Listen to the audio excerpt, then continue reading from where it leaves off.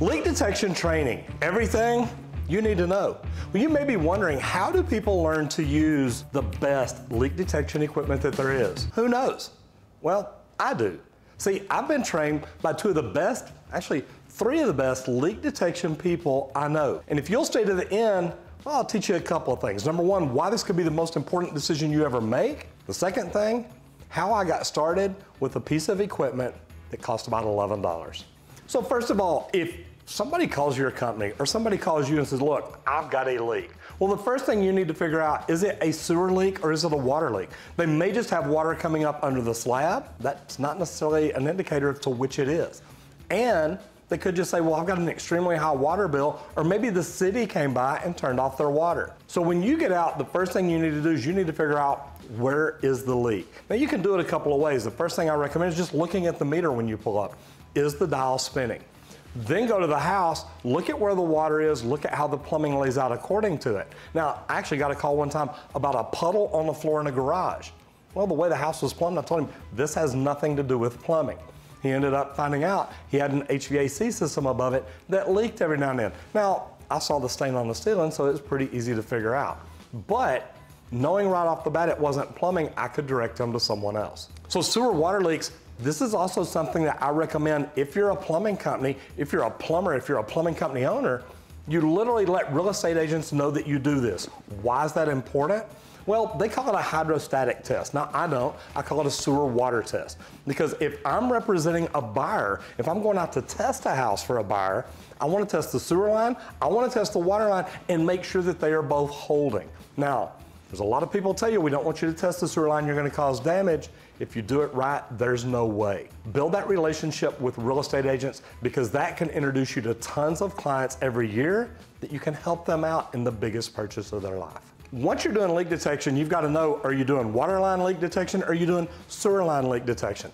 Leak detection on sewer line, you fill it, you test it. Once it starts leaking down, now you have to go back and isolate it, but that's a whole nother video. But today we're going to talk about water lines. So the very first thing you do, like I said a while ago, start at the meter. If you've got good leak detection equipment, go ahead and put it on, listen to the meter. Is it making any noises? Is the dial turning? Is there any indication that there's a leak? If there's no indication, but they're still getting a high water bill, you may want to put a gauge on the house. That'd have been earlier in the sewer water test.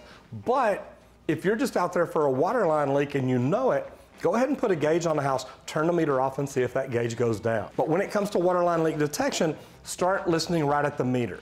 So listen at the meter, listen at the double check, and listen at the valve box at the house. Why those three places? Well, you want to listen to the meter to see if there's a leak nearby. You want to listen at the double check, because if it's on the irrigation system, believe it or not, I tell my customers, you need to call an irrigation system company. They're going to be cheaper than me. Then I want to check at the valve box at the house. Why is that? Well, that separates my system.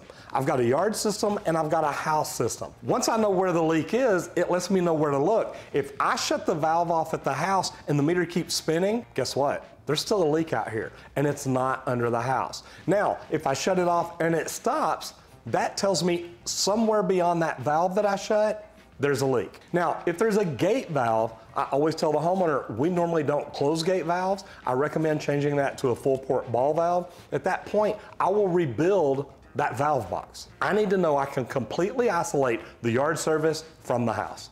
So let's say it is in the house. What do I do next? Well, at that point, I want to go to the water heater. I want to listen to the water heater, but I also want to be able to isolate it. If I can turn off the ball valve there, then I know if it's on my hot or my cold. Same way, go to the washing machine box, put gauges on there, have the system pressurized up, then shut the valve at the water heater. What that's going to do is, whichever gauge goes down, that's going to tell you where the leak is. So now I'm going to go back through everything. I'm going to turn the water back on, and I'm going to go to every angle stop in the house. And what I want to do, I want to turn my volume knob down just a little bit. I want to put the tip on it and go through and listen. That way I can determine noises. When we're doing training at the facility in Palm Springs, we've got an introduction area. And what this is literally a water line running down. There's valves on it, and a line comes out and deadheads, and there's leaks in different places. So what we will do is we'll turn on one of the valves, let the plumbers go by and just listen to the valves. Once they tell us which one is leaking the most, which one's making the most noises, then we can tell them, okay, come straight out from there and listen on the concrete. Now, when you're listening on the concrete, you want to turn your volume up. You want it to make enough noise that you can hear it. Because literally, you can take the tip of this, put it down on the ground when you're listening, and you can hear what's going on underneath it. Now, we believe in a triple check. How do you triple check everything?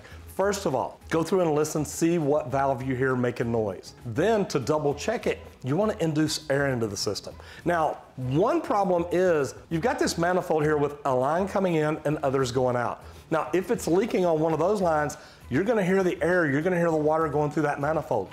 That's why I tell you, listen to everything in the house. Once we know what line it's on because of the sounds, now we induce air into the system. Now, once you induce air into the system, you want to keep it at a low pressure, meaning you really only want 5 to 15 pounds of pressure because you're trying to create a boiling noise or rumbling like a jet engine. Now go back and listen to those angle stops again. Double check yourself. Once you figure things like this out, now you can tell the homeowner where they have a leak at. A lot of homeowners will ask themselves, why is my meter spinning? Well, it's spinning because you have a leak and you can come show them that. One thing I like to do is when I turn off a valve at the water heater or at the yard box, if I can make that meter stop spinning and that's what they've told me is, hey, our meter is spinning, I can take them out and show them, look, when I shut this valve, the meter stops spinning.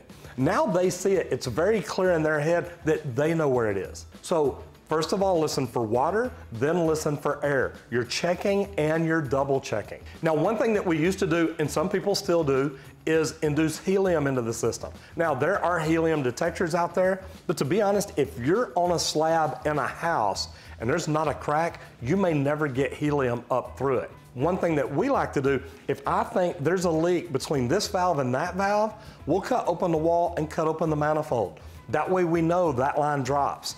At that point, we can give our customers options. And another thing too is when we have that wall open at the manifold, we'll listen to each line on it just to see if we can tell which one is louder. Again, this is with air and this is with water. So when you're on a training system, you start out at one that it makes it really easy. Listen to the valve, listen to the line in front of it.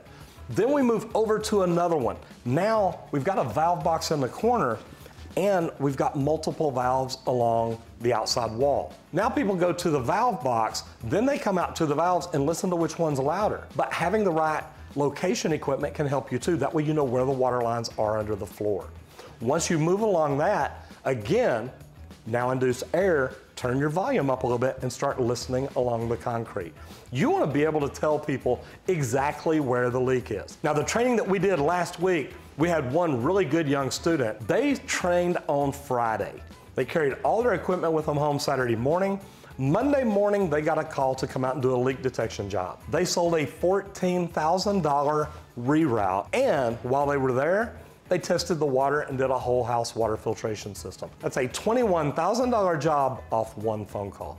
What could that do for you and your business? If you own a plumbing company, this is a revenue generator. People are gonna call you, it's work that you don't have to sub out to someone else. This not only makes your phone ring, it also makes your bottom line go up. Now, when I first started, I couldn't afford all this equipment. I couldn't afford the training. Now, I knew how to do it because I had heard about it, I'd studied it, I'd gone out and watched other plumbers do it. I actually went down to Sears. I know, they're not around anymore.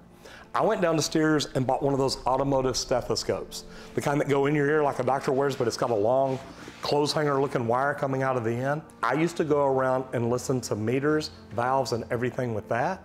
And that's how I learned to do leak detection. You start out in the beginning, just knowing what valves and what noises you're listening for. Then you move to an advanced area where maybe you don't know where the equipment is, but you can listen all along the concrete, isolate which valve it is. Then you moved into an advanced area where you learned how to do swimming pools and another system where you induce air in through a shower valve and determine which one's leaking and trace that line out and listen along it. If you're interested in growing your bottom line, I highly recommend learning how to do leak detection the right way and getting training on the best leak detection equipment. If you got something out of this, or if this is something you think, would never work in your area, do me a favor and leave me a comment down below, because I'm telling you, this can change your business.